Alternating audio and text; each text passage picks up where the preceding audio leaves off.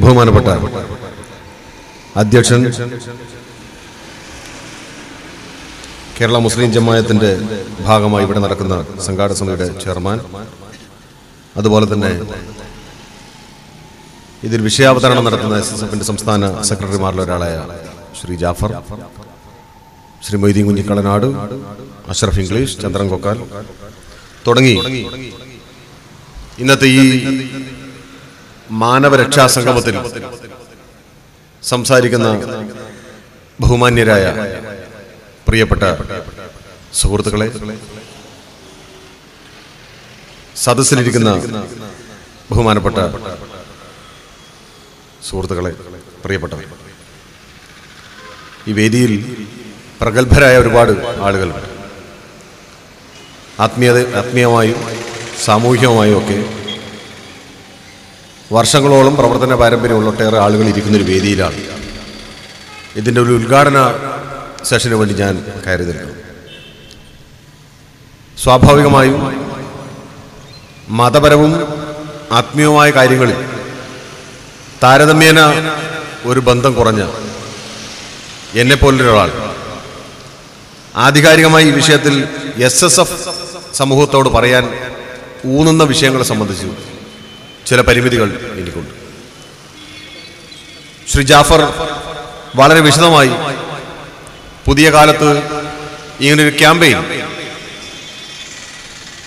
മുസ്ലിം ജമാഅത്തും അതിനു മുകളിൽ SSFും കേരളത്തിൽ ഏറ്റെടുക്കാനുണ്ടായ സാഹചര്യം സംബന്ധിച്ച് വിശദീകരിക്കും എന്നാണ് ഞാൻ മനസ്സിലാക്കുന്നത്. ശ്രീ കലക്ടർ മായനാജി ഉൾപ്പെടെയുള്ള മൊയ്തീൻ കുഞ്ഞുകളാട് ഉൾപ്പെടെയുള്ള ആളുകൾ ഈ വിഷയത്തിൽ അവരവരുടേതായ നിലപാടുകളും സംഭാവനകളും അറിയിക്കുകയും ചെയ്യും. ഏതായാലും കഴിഞ്ഞ ഒരു 3 മാസത്തിനിടയിൽ പ്രത്യേകിച്ച് കേരളത്തിൽ അങ്ങോളം ഇങ്ങോളം നടക്കുന്ന പൊതുപരിപാടികളിലെല്ലാം ഏറ്റവും ശ്രദ്ധേയമായ ഒരു വിഷയമായി പ്രാസംഗികരും സംഘാടകരും ഊന്നുന്ന ഒരു വിഷയം തന്നെയാണ് നിങ്ങളുടെ ഈ മാനവരക്ഷാ സംഗമത്തിലും നമ്മുടെ സംസാര വിഷയമായി, സംവാദ വിഷയമായി നമ്മുടെ മുമ്പിലുള്ളത്. അത് തീവ്രവാദ ഭീകരവാദ പ്രവർത്തനം, അതുമൂലമുണ്ടാകുന്ന അസ്വസ്ഥതകൾ, പല മതവിഭാഗങ്ങളെയും അവരുടെ വിശ്വാസികളെയും ദോഷകരമായി ബാധിക്കുന്ന ചില കുപ്രചരണങ്ങൾ, അതിൻ്റെ ഭാഗമായി ഉണ്ടാകുന്ന മതപരമായ വിള്ളലുകൾ, അതിൻ്റെ സാമൂഹ്യമായ അസ്വസ്ഥതകൾ, ഇതാണ് കഴിഞ്ഞ ഏതാനും മാസങ്ങളിലായി കേരളത്തിൻ്റെ സാമൂഹ്യ മണ്ഡലത്തിൽ രാഷ്ട്രീയ വിഷയങ്ങൾക്കപ്പുറത്തേക്ക് ഉയർന്നു വന്നിട്ടുള്ള ഒരു പ്രധാനപ്പെട്ട വിഷയം. കഴിഞ്ഞ 3-4 മാസം എന്ന് ഞാൻ പ്രത്യേകമായി ഊന്നി പറയുന്നത്, നമ്മൾക്കെല്ലാവർക്കും അറിയുന്നത് പോലെ ഭീകരവാദ തീവ്രവാദ പ്രസ്ഥാനത്തിന്റെ ഭാഗമായുള്ള സംഘടനകളിലേക്ക് ചില റിക്രൂട്ട്മെന്റുകൾ കേരളത്തിന്റെ പൊതുമണ്ഡലത്തിൽ നിന്നും നടന്നു എന്നുള്ളതിനെ കേന്ദ്രീകരിച്ചു. എന്നാൽ അതുകൊണ്ട് മാത്രം സംസാരത്തിന് വിഷയമാക്കേണ്ട ഒരു സംഗതിയല്ല തീവ്രവാദവും ഭീകരവാദവും മതവർഗീയത. ദശാബ്ദങ്ങളായി രാജ്യത്തെ പുരോഗമന സ്വഭാവത്തിലേക്ക് നയിക്കേണ്ട സാമൂഹ്യ ഘടകങ്ങളെ പിന്തിരിപ്പിക്കാനാവശ്യമായ വിധത്തിൽ ഇന്ത്യയുടെ സാഹചര്യത്തിൽ ലോകത്തും മനുഷ്യന്റെ മനസ്സിനെ കാർന്നു തിന്നുന്ന ഏറ്റവും സുപ്രധാനമായ സ്വത്വഭാവങ്ങളിലൊന്നാണ് വർഗീയത. അതിന്റെ അങ്ങേയറ്റത്തെ രൂപമാണ് തീവ്രവാദപരമായ ഭീകരവാദപരമായ ചില സംഗതികളിലേക്ക് വരും. ഇന്ത്യയുടെ വിവിധ ഭാഗങ്ങളിൽ പലപ്പോഴായി ഭീകരവാദത്തെ സംബന്ധിച്ച് നമ്മുടെ ചെറുപ്പത്തിൽ നമ്മൾ കേട്ടത് ഖലിസ്ഥാൻ, ബോഡോ തുടങ്ങിയ വിഘടനവാദ സ്വത്വം മുന്നോട്ട് വെക്കുന്ന പഞ്ചാബിലെയും ആസാമിലെയും ഒക്കെ രാഷ്ട്രീയമായ ആക്രമണം സംബന്ധിച്ചാണ്. അവിടെ 27 പേർ വെടിയേറ്റ് മരിച്ചു പഞ്ചാബിൽ. സിഖ് ഖലിസ്ഥാൻവാദികൾ, ബോഡോ കലാപകാരികൾ ബസ് കത്തിച്ചു, പാലം തകർത്ത് വാഹനങ്ങളെ തോട്ടിലേക്ക് മറിച്ച് 100-200 പേരെ കൊന്നു തുടങ്ങിയ സംഗതികളൊക്കെ ഒരു 30 വർഷത്തിനിടയിലേക്ക് ഇന്ത്യയിലെ പ്രധാനപ്പെട്ട വാർത്തകളിലൊന്നായിരുന്നു. ക്രമേണ കാശ്മീരിലേക്ക് അത് മാറുകയാണ്. ഒരു ഭാഗത്ത് സിഖ്, ഒരു ഭാഗത്ത് അസാമിലെ ഗോത്രവർഗ വിഭാഗമായ ബോഡോകൾക്ക് വേണ്ടിയുള്ള പ്രത്യേക കലാപങ്ങൾ. ഇന്ത്യയുടെ വടക്കേ അതിർത്തിയിലേക്ക് പോയാൽ ഭീകരവാദികളായി കാശ്മീർ സ്വതന്ത്രമാക്കാൻ ആവശ്യമായ വിധത്തിലുള്ള ഇസ്ലാമിക തീവ്രവാദത്തിന്റെ ചെറുതും വലുതുമായ രൂപങ്ങൾ. ഇങ്ങനെ 40-40 വർഷമായി ഈ രാജ്യം ചർച്ച ചെയ്യപ്പെടുന്ന വിഷയങ്ങളിൽ നിന്ന് കുറെ കൂടി കാലികമായി നമ്മുടെയൊക്കെ മനസ്സിനെയും ശരീരത്തെയും തൊട്ട് അസ്വസ്ഥമാക്കുന്ന നിലയിൽ കമ്മ്യൂണലായിട്ടുള്ള വർഗീയമായിട്ടുള്ള ചേരിതിരിവും അതിന്റെ ഭാഗമായി ഇതിന്റെ ഉയർന്ന രൂപമായ തീവ്രവാദ ഭീകരവാദ നിലപാടുകളും രാജ്യത്തും കേരളത്തിലും ഉയർന്നു വരുന്നു എന്നുള്ളതാണ്. ഈ നിലയിൽ ആശങ്കാജനകമായ ഒരു വിഷയമായി നമ്മുടെ മുമ്പിൽ അടുത്ത കാലത്ത് ഇത് ഉയർന്നു വരാനുള്ള ഒരു കാരണം. എല്ലാറ്റിന്റെ പിറകിലും മതമല്ലെങ്കിൽ സ്വത്വബോധമാണ്. അതാ സ്വത്വം. ജാതി, മതം, വംശം, ലിംഗം, നിറം, പ്രദേശം, ഭാഷ, ഈ 6 സ്വത്വങ്ങളാണ് ലോകത്ത് ആളുകളെ വെട്ടിമുറിക്കാൻ ആവശ്യമായ വിധത്തിൽ രൂപപ്പെടുന്നത്. ഞാൻ കറുത്തവനും നീ വെളുത്തവനുമാണ്, കറുത്തവനാണ് ലോകത്തിലെ ഏറ്റവും ഉദാത്തമായ വർഗം എന്ന ബോധ്യം. കറുത്തവൻ ജീർണം കെട്ടവനാണ്. വെളുത്ത തൊലിയോട് ഉപയോഗിക്കാൻ, ലോകത്തിൽ സൗന്ദര്യത്തോട് ഉപയോഗിക്കാൻ മറ്റൊരു വിഭാഗമില്ല. അതുകൊണ്ട് വെളുത്തവന്റെ 4 അയലത്തെത്താൻ കറുത്ത വിഭാഗത്തിന് അർഹതയില്ല, അതിനുള്ള അധികാരമില്ല എന്ന സ്വത്വം വെള്ളക്കാരൻ മൗലികമായ വാദമായി മുന്നോട്ട് വെക്കുകയും ചെയ്യും. കാവേരി നദീജലം പങ്കിടുന്നത് സംബന്ധിച്ചിട്ടുള്ള പ്രാദേശികമായ സ്വത്വം, ഭാഷാപരമായ സ്വത്വം ഉണ്ടാക്കിയ ആക്രമണങ്ങൾ, സംഘർഷങ്ങൾ എത്രയാണെന്ന് നമുക്ക് ഊഹിക്കാൻ വേണ്ടി കഴിയും. നമ്മുടെ നാട്ടിൽ ഇപ്പോഴും നടന്നുകൊണ്ടിരിക്കുന്ന ഒരു ചർച്ചയാണ്. സ്ത്രീകളും പുരുഷന്മാരും തമ്മിലുള്ള ആന്തരികമായ വൈജാത്യങ്ങൾ, സ്വത്വബോധത്തിന്റെ ഭാഗമായി സ്ത്രീയും പുരുഷനും വെവ്വേറെ നിൽക്കേണ്ടവരാണെന്നുള്ള അബദ്ധമായ ധാരണകൾ, അതിന്റെ ഭാഗമായിട്ടുണ്ടാവും മാനസികമായ സംഘർഷങ്ങൾ, സാമൂഹ്യമായ അവസ്ഥകൾ. ഉയർന്ന ജാതിക്കാരനും താഴ്ന്ന ജാതിക്കാരനും, ദളിതർക്കിടയിൽ വിവിധ ജാതികൾ തമ്മിലുള്ള അന്തരം, സവർണർക്കിടയിൽ അവരവരുടെ ജാതികളാണ് ഉത്തമവും കേമന്മാരും എന്ന നിലയിൽ അവരുടെ വിഭാഗങ്ങൾക്കിടയിൽ ഉണ്ടാകുന്ന വൈജാത്യങ്ങൾ, ജാതീയമായ സ്വത്വബോധം, അതിന്റെ ഭാഗമായുള്ള സംഘർഷങ്ങൾ ഇന്ത്യയിൽ നടന്നുകൊണ്ടിരിക്കുന്ന ഏറ്റവും പ്രധാനപ്പെട്ട ഒരു സാമൂഹ്യ വിപത്ത് എന്നതാണ്. അതിനോടൊപ്പം കൂട്ടിച്ചേർത്ത് വായിക്കേണ്ടതാണ് മതവും. മൗലികമായത് ഏതാണ്? ഇതാണ് ചിന്തയും സംശയവും. ഏത് മതത്തിന്റെ ആശയങ്ങളാണ് മൗലികമായത്, നല്ലത്? ഏത് മതവിഭാഗമാണ് ലോകത്തെ ഏറ്റവും അധികം സ്വാധീനിച്ചിട്ടുള്ളത്? ഒരു പ്രദേശത്ത്, ഒരു രാജ്യത്ത്, ഒരു പ്രവിശ്യയിൽ ഏത് മതവിഭാഗത്തിന്റെ അധികാര കുത്തകയാണ് ഉണ്ടാവേണ്ടത്? ഏത് മതവിഭാഗത്തിന്റെ ആശയങ്ങളാണ് ആ രാജ്യത്ത് പൊതു സിവിൽ കോഡായി ഉയർന്നു വരേണ്ടത് എന്ന് വെച്ചാൽ, മൗലികമായി ഞങ്ങളുടെ മതമാണ് സുപ്രധാനമായത്, ആധിപത്യ സ്വഭാവമുള്ള, സാംസ്കാരികമായ ആധിപത്യമുള്ളത് ഞങ്ങളുടെ മതത്തിനാണ് എന്ന ബോധത്തിലേക്ക് സാധാരണ മതവിശ്വാസികൾ എത്തിക്കാൻ ആവശ്യമായ പ്രചണ്ഡമായ പ്രചരണം, അതിനുവേണ്ടി ചരിത്രത്തെ വളച്ചൊടിക്കാൻ, ആത്മീയവും ദൈവീകമായ പരികൽപ്പനകളെ ഭൂമിയിലെ സാധാരണ മനുഷ്യരിലേക്ക്, മതവിശ്വാസികളിലേക്ക് അബദ്ധമായി എത്തിച്ചു കൊടുക്കാൻ, കപടമായ ബോധത്തിലേക്ക് എത്തിക്കാൻ ആവശ്യമായ നിലയിലുള്ള സംവിധാനങ്ങൾ രാജ്യത്തും ലോകത്തും ഉയർന്നു വരികയാണ്. ഈ സ്വത്വബോധങ്ങളാണ് യഥാർത്ഥത്തിൽ മനുഷ്യന്റെ നിലനിൽപ്പിനെ, മുന്നോട്ടു പോക്കിനെ അതിപ്രതികൂലമായി പുറകോട്ട് വലിക്കാൻ ആവശ്യമായ വിധത്തിലേക്ക് ഇന്ന് എന്റെയും നിങ്ങളുടെയും പൊതുസമൂഹത്തിന്റെ മുമ്പിലേക്ക് ഉയർന്നു നിൽക്കുന്നു. അപ്പോൾ വിശ്വാസമോ മതവുമോ അല്ല പ്രശ്നം. ആ വിശ്വാസങ്ങളിൽ, ആ ആശയങ്ങളിൽ, ഈ മതങ്ങളിൽ, ഈ നിറങ്ങളിൽ, ഈ പ്രദേശങ്ങളിൽ എന്റേത് മാത്രമാണ് ശരി എന്ന ബോധ്യത്തിലേക്ക് സകലമാന സമൂഹത്തെയും കൊണ്ടെത്തിക്കാൻ ശ്രമിക്കുന്ന സംഘർഷാത്മകമായ സമീപനങ്ങളും സാഹചര്യങ്ങളും, യഥാർത്ഥത്തിൽ ആ സാഹചര്യങ്ങളാണ് ഈ ഭീകരവാദ തീവ്രവാദ നിലപാടുകളിലേക്ക് ആളുകളെ എത്തിക്കുന്നതിൽ നിർണായകമായ സ്വാധീനം ചെലുത്തി. എന്താ മൗലികത? എന്റേത് മാത്രമാണ് ശരി എന്നുള്ളതാണ്. അത് ഏത് വിഷയത്തിലാവും. വ്യക്തിപരമായ അഭിപ്രായങ്ങളിൽ അങ്ങനെ ആവാം, സാമൂഹ്യമായ അഭിപ്രായങ്ങളിൽ അങ്ങനെ ആവാം, വിശ്വാസപരമായ ആചാരപരമായ അഭിപ്രായങ്ങളിലും അങ്ങനെ ഉണ്ടാവാം. ആ മൗലികത മറ്റൊരു മനുഷ്യന്റെ മേൽ, മറ്റൊരു സമൂഹത്തിന്റെ മേൽ, മറ്റൊരു പ്രദേശത്തിന്റെ മേൽ ഏൽപ്പിക്കുമ്പോൾ ഉണ്ടാവുന്ന സാമൂഹികമായ പ്രക്രിയയാണ് ഫാസിസം എന്ന് നമ്മൾ പറയും. ഫാസിസത്തിന്റെ രൂപം വളരുകയാണ്. അപ്പൊ അങ്ങനെ വളർന്ന് ഉയർന്ന് മനുഷ്യന്റെ സമൂഹത്തിന്റെ മുകളിൽ ഇങ്ങനെ വിഷപ്പത്തി വിടർത്തിയ കാളിയ സർപ്പം പോലെ നിൽക്കുന്ന ഈ സ്വത്വബോധത്തെ, ഭീകരവാദ തീവ്രവാദ നിലപാടുകളെ എങ്ങനെ മനുഷ്യൻ മനസ്സുകൊണ്ട് ഒറ്റക്കെട്ടായി എതിർക്കാം എന്നതിലേക്ക് ആളുകളെ എത്തിക്കാൻ ആവശ്യമായ നിലപാടുകളാണ് ഓരോ സംഘടനകളും പുരോഗമനാത്മകമായി ചിന്തിക്കുന്ന ഓരോ സംഘടനകളും ഇപ്പോൾ ചെയ്തുകൊണ്ടിരിക്കുന്നത്. അങ്ങനെ ഒരു ശ്രമത്തിന്റെ ഭാഗമായിട്ടാണ് ഒരുപക്ഷെ കേരളമാകെ, രാജ്യമാകെ കത്തി അമരാൻ പോകുന്ന തരത്തിലേക്ക് ഇതിനെ കൊണ്ടുചെന്നെത്തിക്കാൻ ശ്രമിച്ച ചില മതവർഗീയ സംഘടനകൾക്ക് അവരുടെ ഉദ്ദേശം നടപ്പിലാകാതെ പോയത് കേരളത്തിലും ഇന്ത്യയിലും സമീപകാലത്ത് എന്ന ബോധ്യം കൂടി നമ്മളിൽ ഉണ്ടാവും. തീവ്രവാദികൾ, ഭീകരവാദികൾ, വർഗീയവാദികൾ അവരുണ്ടാക്കുന്ന കൃത്രിമമായ ലോകത്തിലേക്ക് ആളുകളെ ആകർഷിക്കാൻ പരിഭാഗത്തിലുള്ള സംവിധാനങ്ങൾ രഹസ്യമായും പരസ്യമായും രാജ്യത്തെ ഭരണകൂടങ്ങൾ പോലും പലപ്പോഴും തലതാഴ്ത്തി പോവുകയാണ്. ലോകത്തിന്റെ വിവിധ ഭാഗങ്ങളിലുള്ള പ്രധാനപ്പെട്ട രാജ്യങ്ങളുടെ തലസ്ഥാനങ്ങളിൽ, ജനനിബിഡ പട്ടണങ്ങളിൽ ഉണ്ടാകുന്ന ചാവേർ ആക്രമണങ്ങൾ, കാർ ബോംബ് സ്ഫോടനങ്ങൾ, വെടിവെപ്പുകൾ ഏതെങ്കിലും ഒരു ഭരണകൂടത്തിന് ഫലപ്രദമായി തടയാനാകാത്ത വിധത്തിൽ സങ്കുചിതമായ മത തീവ്രവാദ ബോധം ചില ആളുകളിലേക്കെങ്കിലും ചില കൂട്ടങ്ങൾക്കിടയിലേക്കെങ്കിലും എത്തിക്കാൻ ഈ പറയുന്ന ദുഷ്ടശക്തികൾ കഴിഞ്ഞിട്ടുണ്ട് എന്നുള്ളത് നമ്മൾ കാണാതെ പോകുന്നു.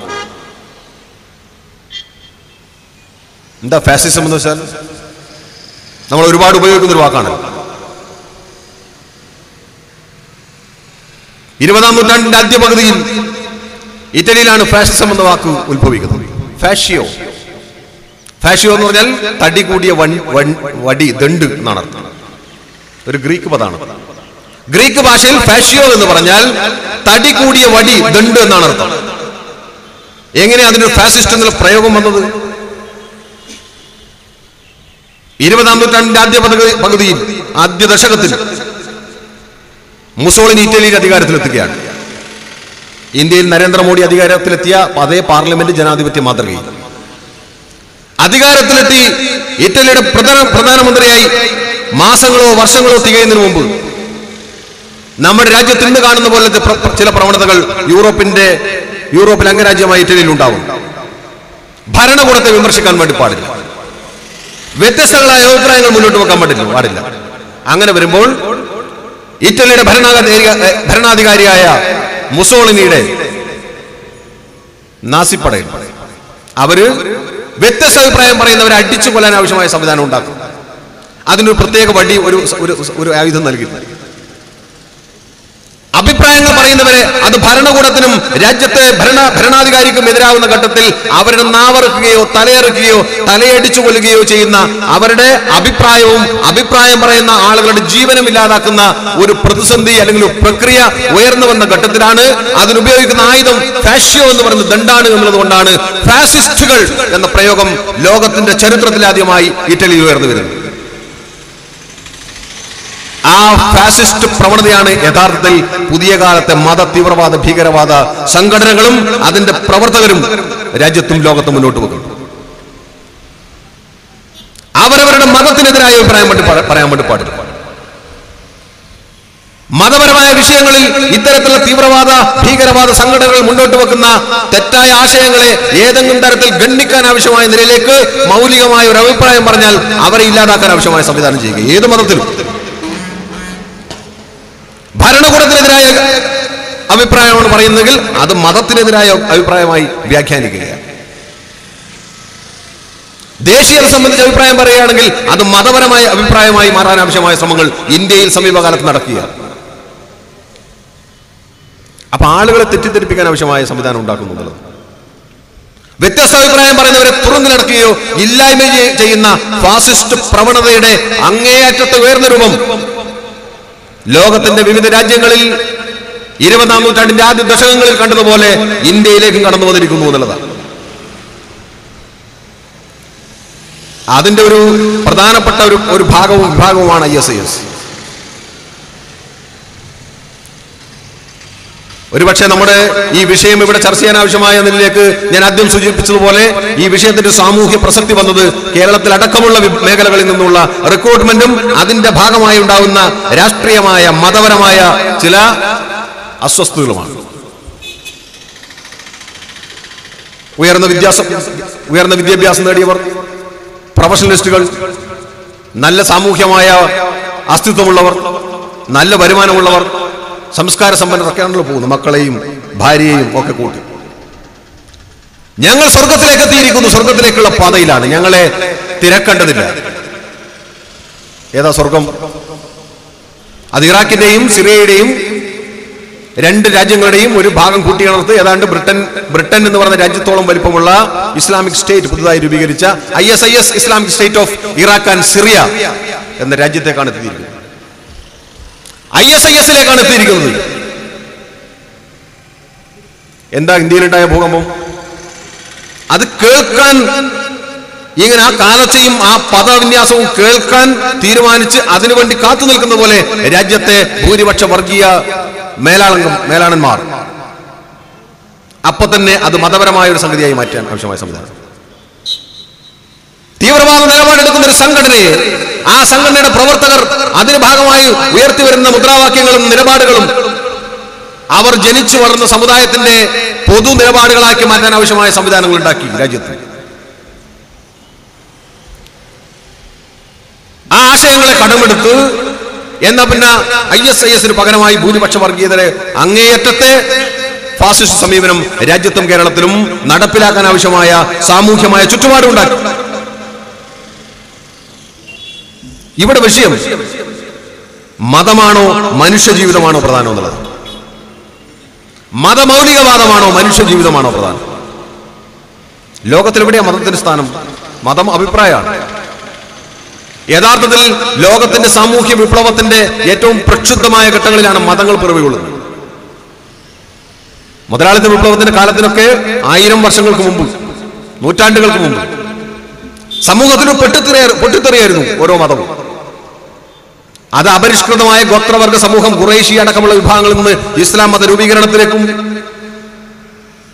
യഹൂദന്മാരുടെ മനുഷ്യത്വരഹിതമായ പ്രവർത്തികളിൽ നിന്നും അതുപോലെ തന്നെ ലാഭക്കൊതിയിൽ നിന്നും മനുഷ്യനെ മോചിപ്പിക്കാൻ ക്രിസ്തു രൂപം കൊടുത്ത അല്ലെങ്കിൽ കൊടുത്ത ആശയങ്ങളായാലും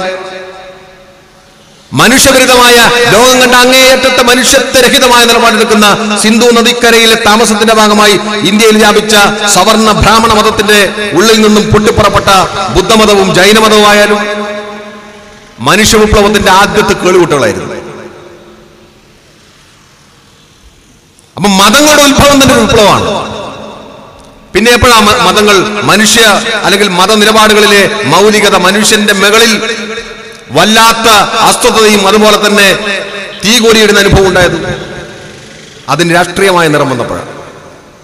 അധികാരത്തിന്റെ ഏതെങ്കിലും ഒരു കോണിൽ മതം എന്ന് പറയുന്ന മതമൗലികതയും അതിന്റെ ഭാഗമായുള്ള വിഭാഗീയ തീവ്രവാദ നിലപാടുകളും വന്ന് ഒട്ടിച്ചേർന്നതോടുകൂടിയാണ് ഞാനും നിങ്ങളും ഉയർന്നു വരുന്ന വിഷയങ്ങളിൽ അസ്വസ്ഥരും ആശങ്കാകുലരുമായി തീരുന്നത്. മതമല്ല പ്രശ്നം. മനുഷ്യൻ കൂട്ടായി ലോകത്ത് സംസ്കാരത്തോട് കൂട്ടായി ജീവിക്കാൻ തുടങ്ങിയ 6000-6500 വർഷമായി. 10,000-കണക്കിന് മുമ്പേ വർഷങ്ങൾക്ക് മുമ്പേ മനുഷ്യരുണ്ട് ലോകത്ത്. മനുഷ്യന്റെ പ്രാകൃത രൂപം പിന്നീടുള്ള നമ്മൾ ഇന്ന് കാണുന്ന രൂപത്തിലേക്കുള്ള അവന്റെ ശാരീരിക വളർച്ചയും ബുദ്ധിയും ഒക്കെ വികസിച്ചതിന്റെ ഒരു ഘട്ടം തന്നെ 10,000, 50,000, 60,000 വർഷം. മനുഷ്യൻ വിശ്വാസത്തിലേക്ക് തിരിയുന്നത് ഇപ്പൊ ഭൗതികവാദ സിദ്ധാന്തികൾ പറയുന്നു മനുഷ്യൻ ഉണ്ടാകുമ്പോൾ വിശ്വാസമില്ല. ശരിയാണ്. ദൈവങ്ങൾ വന്നപ്പോഴാണ് മനുഷ്യൻ ആദ്യം ആരാധിച്ചത് പ്രകൃതി ശക്തികളായിരുന്നു. ലോകത്തിന്റെ മുഖ്യ ഭാഗത്തും ചരിത്രകാരന്മാർ പറയുന്നു എല്ലാ ഭാഗത്തും 10,000-കണക്കിന് വർഷങ്ങൾക്ക് മുമ്പേ പാമ്പിന്റെ വിഗ്രഹമുണ്ട്. നാഗപൂജ. എന്തുകൊണ്ടാ? പാമ്പ് കടിച്ചാൽ വേറെ മാർഗമില്ല. അവനവന്റെ ബുദ്ധിക്കും യുക്തിക്കും ശാരീരികമായ ശേഷിക്കും അനുസരിക്കാത്ത നിലയിൽ അവന്റെ മകളിൽ പ്രകൃതി ഈ നിലയിലുള്ള ദുഷ്ടപ്രവൃത്തികൾ ചെയ്യുമ്പോൾ ആ പ്രകൃതി ശക്തികളെ ആരാധിക്കാൻ തുടങ്ങിയിട്ടാണ് മനുഷ്യൻ ആരാധനാ സങ്കല്പത്തിലേക്ക് വരുന്നത്. അവിടെ പാമ്പും ഇടിമിന്നലും അതുപോലെ തന്നെ പ്രളയവും ഒക്കെ അതിനുവേണ്ടി ദേവന്മാരുണ്ടാക്കി ആരാധിച്ച് അവരെ പ്രീതിപ്പെടുത്താൻ ആവശ്യമായ സംവിധാനം ഉണ്ടാക്കി.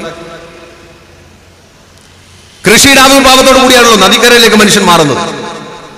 സ്വകാര്യ സ്വത്തിന്റെ ഉത്ഭവം. കുടുംബം വരുന്നു, ഇണയെ തേടുന്നു, ഇണയെ പ്രാപിക്കുന്നു, കുട്ടികൾ ഉണ്ടാവുന്നു. നൂറ്റാണ്ടുകളോളം ഈ മനുഷ്യന്റെ ചെറിയ രൂപം എന്റെ രക്തമാണെന്ന്, കുഞ്ഞാണെന്ന്, കുട്ടിയാണെന്ന് മനുഷ്യൻ തിരിച്ചറിയുന്നില്ലല്ലോ, ഉപേക്ഷിച്ചു പോവുകയാണ്. മനുഷ്യന്റെ സാംസ്കാരിക ബോധം വിപുലപ്പെടുന്നതിനനുസരിച്ച് എന്റെ കൂടി ചോരയാണ് അവനെ സംരക്ഷിക്കേണ്ടത്. എന്റെ രൂപത്തിലുള്ള ചെറിയ പ്രായത്തിലുള്ള ഈ മനുഷ്യ രൂപത്തെ, ശരീരത്തെ സംരക്ഷിക്കേണ്ടത് എന്റെ ബാധ്യത ആണെന്നുള്ള തിരിച്ചറിവോടുകൂടിയാണ് സ്വകാര്യ സ്വത്തിന്റെ ഉത്ഭവം ലോകത്തുണ്ടാവുന്നത്. അപ്പൊ അതുവരെ പറിച്ചിരുന്ന മരത്തിൽ നിന്ന് പറിച്ച പഴം പോരാ. ശിലായുഗത്തിന്റെ ഭാഗമായി ചെറിയ കല്ലുകൊണ്ട്, ആയുധങ്ങൾ കൊണ്ട് വേട്ടയാടി മുയലിനെ, മാനിനെ പച്ചയോടെ ചുടാതെ ഉപ്പിടാതെ തിന്ന മനുഷ്യന്റെ സങ്കല്പത്തിലേക്ക് മറ്റൊരാൾക്ക് കൂടി ഇറച്ചു പങ്കിടാൻ ആവശ്യമായ സംവിധാനം വേണം എന്ന ബോധ്യത്തിലേക്ക് വരും. അപ്പോഴാണ് അവരവൻ പറിക്കുന്ന മരത്തിൽ നിന്ന് വീണ്ടും മറ്റൊരു മരത്തിലേക്ക് പോകുമ്പോൾ അത് പാടില്ല, അത് എന്റേതാണ് എന്ന സ്വകാര്യ സ്വത്തിന്റെ ഉറവിടം, ഉത്ഭവം ഏതാണ്ട് 7000 വർഷങ്ങൾക്ക് മുമ്പ് ലോകത്തുണ്ടാവും. എങ്ങനെ കണ്ടുപിടിച്ചത്? സ്വകാര്യ സ്വത്തിന്റെ ഉത്ഭവം വന്നതോടുകൂടി മറ്റൊരു മരത്തിലേക്ക് കൈവെക്കാൻ ആവശ്യമായ സംവിധാനം ഉണ്ടാവുന്നു. അപ്പോഴാണ് ചവച്ചു തുപ്പിയ കുരുവിൽ നിന്ന് വീണ്ടും ചെടി ഉണ്ടാവുന്നു. ആ ചെടിയിൽ നിന്ന് ഞാൻ പറിക്കുന്ന പഴം പോലുള്ള പഴങ്ങൾ ഉണ്ടാവുന്നു എന്ന ബോധ്യത്തിലേക്ക് മനുഷ്യൻ വരുന്നു. അങ്ങനെ തുപ്പിക്കൊണ്ടിരുന്നു. എല്ലാ തുപ്പലിലും വിത്ത് മുളക്കുന്നില്ല. അപ്പോഴാണ് മനസ്സിലായത് ചില ഘട്ടങ്ങളിൽ മാത്രം മുകളിൽ നിന്ന് വെള്ളം പോലുള്ള സാധനം വരുന്നു. അതുണ്ടാകുന്ന ഘട്ടത്തിലേ ഈ കുരു മുളക്കുന്നുള്ളൂ. അപ്പൊ വെള്ളം എവിടെയാണ് കിട്ടുക? നൂറ്റാണ്ടുകൾ പറഞ്ഞു നദീതീരത്താണ് വെള്ളം ഉണ്ടാവുക എല്ലാ സമയത്തും. അപ്പൊ എനക്കും എന്റെ ഗോത്രത്തിനും എന്റെ കുടുംബത്തിനും ആവശ്യമായ സാധനങ്ങൾ, ഞാൻ വളരെ ചുരുക്കി പറയുകയാണ്, ഭക്ഷ്യോൽപ്പന്നങ്ങൾ ഏറ്റവും സമൃദ്ധമായി എല്ലാ സമയത്തും കൃഷി ചെയ്തെടുക്കണമെങ്കിൽ നദീതീരത്തേക്ക് താമസം മാറ്റുക എന്നതാണ് മുഖ്യം എന്ന ബോധ്യത്തിന്റെ അടിസ്ഥാനത്തിലാണ് നദീതട സംസ്കാരങ്ങൾ സഞ്ചിതമായി മനുഷ്യനുണ്ടാക്കുന്നത്. അതുവരെ മരപ്പൊത്തുകളിൽ, ഗുഹകളിൽ, കാടിന്റെ അന്തർഭാഗങ്ങളിൽ ഒറ്റക്കും തെറ്റക്കുമായി താമസിച്ച മനുഷ്യൻ കൂട്ടായ്മയോടുകൂടി സാംസ്കാരിക ജീവിതത്തിലേക്ക് പറിച്ചു നടപ്പെടുകയാണ്. അവിടെയുള്ള ഗോത്രങ്ങൾ തമ്മിലുള്ള സംഘർഷത്തിന്റെ ഭാഗമായി അടിമ ഉടമ ബന്ധം ലോകത്തുണ്ടാവുന്നു. അവിടെയും തർക്കങ്ങൾ സ്വകാര്യ സ്വത്തിന് വേണ്ടി, അവനവന്റേതാണെന്നുള്ള മൗലികതയ്ക്ക് വേണ്ടി തർക്കങ്ങൾ ഉണ്ടാവുകയും ആ തർക്കത്തിന്റെയും സംഘർഷത്തിന്റെയും യുദ്ധത്തിന്റെയും ഭാഗമായി കയ്യൂക്കുള്ളവൻ ആധിപത്യ സ്വഭാവത്തിലേക്ക് വരികയും യുദ്ധത്തിലും സംഘർഷത്തിലും തോറ്റവനെ, പരാജയപ്പെട്ടവനെ അടിമകളാക്കി ഭരിക്കുകയും ചെയ്യുന്ന ലോകത്ത് 1400 കൊല്ലത്തിലധികം നീണ്ടുനിന്ന അടിമ ഉടമ ബന്ധത്തിന്റെ തുടക്കം അവിടെയാണ്. ഇങ്ങനെ മനുഷ്യൻ സാംസ്കാരികമായി മുന്നേറാൻ തുടങ്ങിയതോടുകൂടി സ്വകാര്യ സ്വത്തിന്റെ ഉത്ഭവം വരികയും വീണ്ടും മനുഷ്യൻ വിള്ളലുകളായി ഉള്ളവനെന്നും ഇല്ലാത്തവനെന്നുള്ള പ്രക്രിയക്ക് വീണ്ടും മാറ്റപ്പെടുന്നൊരു ഘട്ടം. ഇവിടെ എവിടെയാ മതം ഉണ്ടായത്? ഇവിടെ എവിടെയാ മതമൗലികത ഉണ്ടായത്? മനുഷ്യന്റെ ഉത്ഭവത്തിലും അവന്റെ കൂട്ടായ ജീവിത സഞ്ചാരത്തിലും അവന്റെ സാംസ്കാരിക അവബോധം രൂപപ്പെടുന്ന ഘട്ടങ്ങളിലൊന്നും മതവിശ്വാസമോ അതുപോലെ തന്നെ മതപരമായ മൗലികതയോ വർഗീയ പ്രശ്നങ്ങളോ ഉണ്ടായിരുന്നില്ലല്ലോ. ആ ഗോത്രവർഗ രീതികൾ അപരിഷ്കൃതമാണെന്ന് തിരിച്ചറിവിന്റെ അടിസ്ഥാനത്തിൽ ഉണ്ടായ പൊട്ടിത്തെറിയിൽ നിന്നാണ് മതം ഉത്ഭവിക്കുന്നത്. അവർ ശരിയായ ജീവിതപാത കാണിച്ചു കൊടുക്കുകയാണ്. അത് അറേബ്യയിൽ ഒരു ഭാഗത്ത്, റോമിലും ജെറുസലേമിലും, യൂറോപ്പിൽ ഒരു ഭാഗത്ത്, ഏഷ്യയിൽ ഒരു ഭാഗത്ത്, പിന്നീട് ചൈനയിലേക്ക് ബുദ്ധൻ എന്നതിൽ പടർന്നു വരുന്നു. പിന്നീട് പശ്ചിമേഷ്യയിലേക്കും അതുപോലെ തന്നെ കിഴക്കൻ ഏഷ്യയിലേക്കൊക്കെ ജൈനന്റെ രൂപത്തിൽ പ്രത്യക്ഷപ്പെടുന്നു. പുതിയ ജീവിതോപാധികൾ, പുതിയ ജീവിത രീതികൾ, പുതിയ ആശയങ്ങൾ സാംസ്കാരികമായി ഉയർന്നു വരുന്ന മനുഷ്യന്റെ മനസ്സിലേക്ക് ഒരു പൊതുബോധം, ഒരു വെളിച്ചം അത് പകർന്നു നൽകിയിട്ടാണ്. അതുകൊണ്ടാണ് മാർക്സ് വളരെ കൃത്യമായി, ഇപ്പോൾ മാർക്സിനെ കുറിച്ച് പറയുമ്പോൾ മതം മനുഷ്യനെ മയക്കുന്ന കറുപ്പാണ്. അങ്ങനെ പറയുന്ന കമ്മ്യൂണിസ്റ്റുകൾ എങ്ങനെയാണ് മതത്തെക്കുറിച്ച് അഭിപ്രായം പറയുക? അങ്ങനെയാണ് പറയുന്നത്. അത് മാർക്സിന്റെ 4ാമത്തെ വാക്കാണ്. മതത്തെക്കുറിച്ച് എന്ന് പറയുന്ന ക്ലാസിക്കൽ ഗ്രന്ഥത്തിൽ മാർക്സ് ഇത് വിശദീകരിക്കുമ്പോൾ 4ാമത്തെ പദമായിട്ടാണ് മാർക്സ് ഇത് പറയുന്നത്. ഹൃദയശൂന്യമായ ലോകത്തിന്റെ ഹൃദയമാണ് മതം. ഹൃദയശൂന്യമായ ലോകത്തിന്റെ ഹൃദയമാണ് മതം. അത് പറഞ്ഞുകൊണ്ടാണ് ഈ വാക്ക് പറഞ്ഞത്. ഞങ്ങൾക്ക് കൃത്യമായി ഓർമ്മയില്ല. ഹൃദയശൂന്യമായ മതത്തിന്റെ ഹൃദയമാണ് മതം എന്ന് പറഞ്ഞുകൊണ്ടാണ് അതേസമയം അത് രോഗികൾക്ക് കറുപ്പ് നൽകുന്ന ആശ്വാസം പോലെ മനുഷ്യനെ മനുഷ്യനെ മയക്കുകയും ചെയ്യുന്നു എന്ന് പറഞ്ഞുകൊണ്ട് അവസാനിപ്പിക്കുന്നു. അപ്പൊ ഹൃദയശൂന്യമായ ലോകത്തിന്റെ ഹൃദയമായിട്ടാണ് മതം. ചൂഷണം, മനുഷ്യത്വരഹിതമായ പെരുമാറ്റം, അവിടേക്ക് വെള്ളിവെളിച്ചം പോലെയാണ് മതദർശനങ്ങൾ കടന്നു വരുന്നത്. അവനിലേക്ക് അവന്റെ നന്മയും അതുപോലെ ഉദാത്തമായ സങ്കല്പങ്ങളും ദൈവികതയും ഒക്കെ കൊണ്ടുവന്ന് അവനെ പരിപോഷപ്പെടുത്തി സാംസ്കാരികമായ ജീവിതത്തിലേക്ക് അവനെ നയിച്ച് മനുഷ്യൻ എന്ന നിലയിൽ മനീഷയും ബുദ്ധിയുള്ളവനാക്കി അവനെ തീർക്കാൻ ലോകത്തിന് നൽകിയ വെളിച്ചമാണ് യഥാർത്ഥത്തിൽ മതങ്ങൾ. അങ്ങനെയാണോ പുതിയ കാലത്ത് മതങ്ങൾ കൈകാര്യം ചെയ്യുന്ന ഈ തീവ്രവാദ ഭീകരവാദ സംഘടന കൈകാര്യം ചെയ്യുന്നത്? ഇസ്ലാം മതത്തിന്റെ വ്യാപനത്തിന്റെ ഒരു ഘട്ടത്തിൽ വിശുദ്ധ ജീവിതം നയിച്ച ആളുകളെയാണ് സലഫികൾ എന്ന് പറയുന്നത്. അവർ വിശുദ്ധ ജീവിതം നയിച്ചു. ഇസ്ലാമിക ആശയങ്ങളിൽ വിശുദ്ധമായി കണ്ട് അതിന്റെ ഭാഗമായുള്ള ആചാരാനുഷ്ഠാനങ്ങളിലൂടെ പോകുന്ന അങ്ങനെ ഒരു വിഭാഗം ഉണ്ടായിരുന്നു. ഇന്നുണ്ട്, ഇല്ലാന്നല്ല പറഞ്ഞു. അവരാണ് സലഫികൾ. അവിടെയാണ് നവസലഫിസം എന്ന് വെച്ചാൽ ഖുറൈശി ഗോത്രത്തിന്റെ അതിനു മുമ്പത്തെ കാലഘട്ടത്തിൽ ഉണ്ടായിരുന്ന ജീവിത രീതിയിലേക്ക് മതത്തെയും സമൂഹത്തെയും പറിച്ചു നടണം എന്നാണല്ലോ.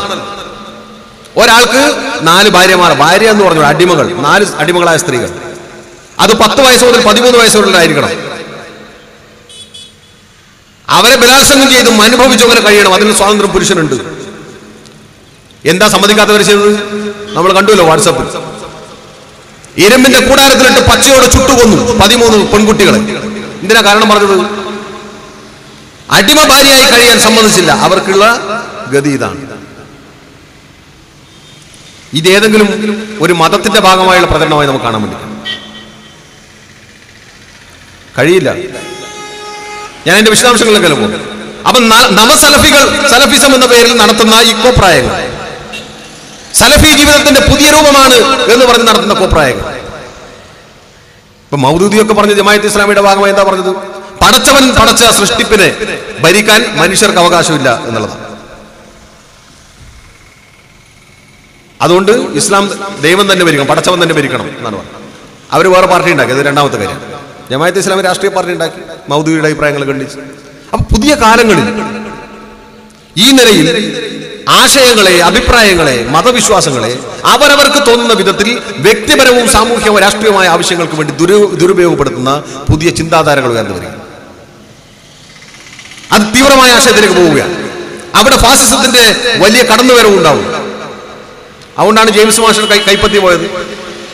ഫ്രാൻസിൽ പ്രസിദ്ധീകരിക്കുന്ന കാർട്ടൂൺ പത്രത്തിന്റെ ഓഫീസിൽ ബോംബുകൾ ഉണ്ടാകുന്നത് കൊണ്ടാണ്. അഭിപ്രായം പറയാൻ പാടില്ല. ചോദ്യപേപ്പർ തയ്യാറാക്കുമ്പോൾ ജനാധിപത്യ രീതിയല്ലത്. ചോദ്യപേപ്പർ തയ്യാറാക്കുമ്പോൾ ഏതെങ്കിലും തരത്തിലുള്ള അബദ്ധം പറഞ്ഞാൽ ആ കൈ ഉണ്ടാവരുത് എന്നത് ഫാസിസമാണ്, വെറും തീവ്രവാദമല്ലത്. അതുകൊണ്ടാണ് കൽബുർഗിയെ വെടിവെച്ച് വന്നത് ബജ്രംഗ് ദൾ. അഭിപ്രായം പറയാൻ പാടില്ല ക്ഷേത്രത്തെക്കുറിച്ച്. പെരുമാൾ മുരുകൻ പുസ്തകം എഴുതരുത് എന്ന് പറഞ്ഞതും അഭിപ്രായം പറയാൻ പാടില്ല എന്നുള്ളത് കൊണ്ടാണ്. എം ബഷീർ മാതൃഭൂമി ആഴ്ചപ്പതിപ്പിൽ രാമായണത്തെ കുറിച്ച് ആസ്വാദനം എഴുതുമ്പോൾ 4ാമത്തെ എഴുതി ബഷീറെ 5ാമത്തെ എഴുതിയാൽ നിന്റെ തല കഷണം കഴിക്കും എന്ന് ഹിന്ദു തീവ്രവാദികൾ പറയുന്നത് ഈ അസഹിഷ്ണുത കൊണ്ടാണ്, മൗലികത കൊണ്ടാണ്. അങ്ങനെയാണോ? അങ്ങനെയല്ലല്ലോ. ഒരു മതത്തെക്കുറിച്ച് ആ മതക്കാർ മാത്രം അഭിപ്രായം പറയുക, ആ മതത്തിലെ ദൈവത്തെക്കുറിച്ച്, ആരാധനയെക്കുറിച്ച് അവരവർ മതത്തിലെ ആളുകൾ മാത്രം അഭിപ്രായം പറയുക. ഈ നിലയിൽ തീവ്രവാദ ഭീകരവാദ നിലപാടുകൾ മുന്നോട്ട് പോയാലോ? അവിടെ വിശ്വാസം സംബന്ധിച്ച്, മതം സംബന്ധിച്ചുള്ള എല്ലാ കാഴ്ചപ്പാടുകളുടെയും നന്മകൾ അസ്തമിക്കുക. അതിനെ മതപരമാക്കാൻ ആവശ്യമായ സംവിധാനം ഉണ്ടാക്കുക. 1000 കാതം അകലെയാണെങ്കിലും മായാതെ മക്ക മനസ്സിൽ നിൽപ്പൂ, ലക്ഷങ്ങളെത്തി നമിക്കും മദീന, അക്ഷയ ജ്യോതിസിൻ പുണ്യഗേഹം സഫ മാർവ മലയുടെ മുകളിൽ. ശ്രീകുമാരൻ തമ്പിയാണ് എഴുതിയത്. ശ്രീകുമാരൻ തമ്പി എഴുതിയാണ്. കൃഷ്ണകൃപാസാഗരം, കൃഷ്ണകൃപാസാഗരം, ഗുരുവായൂരം ജനിമോക്ഷകരം, മുനിജന വന്ദിത മുരഹര ഭാവം, മുരളീലോലം മുകുള കപോലം, അനന്തശയാനം അരവിന്ദ നയനം, വന്ദേ മധുസൂദനം. യൂസഫ് അലി കേച്ചേരി എഴുതിയ. ആന്തോളനം ദോളനം മധുരിപ ഭഗവാൻ, മാനസമുരളിയെ ചുംബിച്ചുണർത്തുന്ന ആനന്ദ ലഹരി ആന്തോളനം. യൂസഫ് അലി കേച്ചേരി. ഇന്ത്യയിൽ ബംഗാളിൽ അജോയ് നദിക്കര താഴ്വരയിൽ രാധാ മാധവ പ്രണയത്തെക്കുറിച്ച്, വിരഹത്തെക്കുറിച്ച് എഴുതി, കൃഷ്ണനെ കുറിച്ച്, ശ്രീകൃഷ്ണനെ കുറിച്ച് 10,000-കണക്കിന് കവിതകൾ എഴുതിയ ജയദേവ കവികൾ കഴിഞ്ഞാൽ ഈ രാജ്യത്ത് ഏറ്റവും കൂടുതൽ കൃഷ്ണഗീതങ്ങളും ലീലകളും അതുപോലെ തന്നെ കൃഷ്ണ കവിതകൾ എഴുതിയത് ഒരു മുസ്ലിമായ കേരളീയനായ മലപ്പുറക്കാരനായ യൂസഫ് അലി കേച്ചേരിയാണ്. ഒരു ചുക്കും സംഭവിച്ചില്ല. അതുകൊണ്ട് ബഷീറിന് രാമായണത്തെ കുറിച്ച് എഴുതാം, തമ്പിക്ക് ശ്രീകുമാരൻ തമ്പിക്ക് മക്കയെ കുറിച്ച് എഴുതാം, യേശുദാസിന് ഗുരുവായൂർ അമ്പലനടയിൽ ഒരു ദിവസം ഞാൻ പോകും, ഗോപുരവാതിൽ തുറക്കും, ഗോപകുമാരനെ കാണാം എന്ന് പാടാം. ഒരു കുഴപ്പമില്ലല്ലോ. എന്തേ പുതിയ കാലത്തൊരു കുഴപ്പമുണ്ടാവുന്നു? അവരവരുടെ മതത്തെയും വിശ്വാസം സംബന്ധിച്ച് അവരവരുടെ മതം മാത്രം അഭിപ്രായം പറയുക എന്നുള്ള തെറ്റായ മൗലിക രീതിയിലേക്ക് രാജ്യത്തെ കൊണ്ടുപോകാൻ ശ്രമിക്കുന്നുണ്ട്. ഈ തീവ്രവാദ നിലപാടുകൾ കൊട്ടി നിൽക്കാൻ രാജ്യത്തെയും ലോകത്തിലെയും വിവിധ ഭരണകൂടങ്ങൾ അവരുടെ രാഷ്ട്രീയ താല്പര്യം മുന്നിൽ നിർത്തിക്കൊണ്ടുള്ള ചില ആശയങ്ങൾ മുന്നോട്ട് പോവുകയാണ്. ഞാൻ അതിലേക്ക് കിടക്കുകയാണ്. ഇവിടെ വിശദമായി പറഞ്ഞു. അപ്പൊ അതുകൊണ്ട് തീവ്രവാദവും ഭീകരവാദവും മതപരമായ വിശ്വാസത്തിന്റെ ഏതെങ്കിലും കോണിനോട് അടുത്തതായി എന്നുള്ള നിലപാടിലേക്ക് നമുക്ക് പോകാൻ വേണ്ടി കഴിയും. അത് മതവുമായി ബന്ധമുള്ളതാണോ അല്ലയോ എന്നുള്ള പരിശോധനയായതുകൊണ്ട് അവരവരുടെ നിലപാടുകളിൽ ആ മതവിശ്വാസത്തിന്റെ ഭാഗമായി നിൽക്കുന്ന ലക്ഷക്കണക്കിന് കോടിക്കണക്കിന് മതാനുയായികളെ മുഴുവൻ ഭീകരവാദികളും തീവ്രവാദികളാക്കാനുള്ള ശ്രമങ്ങൾ നടത്തുന്നു, മറ്റു മതക്കാർ നടത്തുന്നു. ഈ പ്രശ്നം നമ്മുടെ മുമ്പിലുണ്ട്. പ്രത്യേകിച്ച് ന്യൂനപക്ഷ വിഭാഗത്തിന്റെ ഭാഗമായി വരുമ്പോൾ അതിനെ കടന്നാക്രമിച്ചു ഷാരൂഖ് ഖാൻ പറഞ്ഞു, I am in Islam but I am not A terrorist എന്ന് ആ സിനിമയിൽ തന്റെ ആശങ്ക ഈ രാജ്യത്തെ മതന്യൂനപക്ഷങ്ങളുടെ ആശങ്ക പ്രകടിപ്പിച്ചതുപോലെ ഞങ്ങൾ ഇസ്ലാമാണെങ്കിലും ഞങ്ങൾ ന്യൂനപക്ഷമാണെങ്കിലും ഞങ്ങൾ തീവ്രവാദിയല്ല എന്ന് വിളിച്ചു പറയേണ്ട ഗതികേടിലേക്ക് രാജ്യത്തെ കൊണ്ടുചെന്നെത്തിക്കാൻ ഭൂരിപക്ഷ വർഗീയതര വേദാളങ്ങൾ ശ്രമിക്കുകയും ചെയ്യും. അതിനരു നിൽക്കുന്ന, അതിന് സംഭാവന നൽകാൻ പാകത്തിൽ ന്യൂനപക്ഷ മേഖലകളിലും തീവ്രവാദ ഭീകരവാദ നിലപാടെടുക്കുന്ന ആളുകൾ രാഷ്ട്രീയമായി അഭിപ്രായങ്ങൾ പറയുകയും ചെയ്യും, ചെയ്തികൾ നടത്തുകയും ചെയ്യുന്ന ഒരു പുതിയ കാലം ഇന്ത്യയിലും ലോകത്തിലും ആവിർഭവിച്ചിരിക്കും. അതിനെ മനുഷ്യത്വത്തിന്റെ മഹാമതിൽ ഉപയോഗിച്ചുകൊണ്ട് പ്രതിരോധിക്കാൻ ആവശ്യമായ സംവിധാനം ഉണ്ടാകും. വെള്ളം കടക്കാത്ത അറകളെ പോലെ മനുഷ്യന്റെ മനസ്സുകളെ വിഭജിച്ച്, മതത്തിന്റെ ജാതിയുടെ സ്വത്വബോധത്തിന്റെ പേരിൽ വിഭജിച്ച്, തമ്മിൽ തല്ലിച്ച് അധികാരാരോഹണങ്ങളിലേക്ക് എളുപ്പം നിഷ്പ്രയാസം കടന്നു ചെല്ലാൻ പാകത്തിലേക്ക് പ്രവേശിക്കാൻ പാകത്തിലേക്ക് ചിന്തിക്കുന്ന, അതിനുവേണ്ടി കരുനീക്കുന്ന വലതുപക്ഷ ഭരണകൂട നിലപാടുകൾക്കെതിരെയുള്ള പോരാട്ടം കൂടിയായിരിക്കണം മത തീവ്രവാദ ഭീകരവാദത്തിനെതിരെ പോരാട്ടം എന്നുകൂടി ഓർമ്മിപ്പിച്ചുകൊണ്ട് മുഴുവൻ ആളുകളെയും അഭിവാദ്യം ചെയ്തുകൊണ്ട് ഈ മാനവരക്ഷാ സംഗമം ഔപചാരികമായി നിങ്ങളുടെ എല്ലാവരുടെയും അനുവാദത്തോടുകൂടി ഉദ്ഘാടനം ചെയ്തതായി അറിയിച്ചുകൊണ്ട് ഞാൻ അവസാനിപ്പിക്കുക. മുഖ്യ പ്രഭാഷണം നടത്തുന്നതിന് വേണ്ടി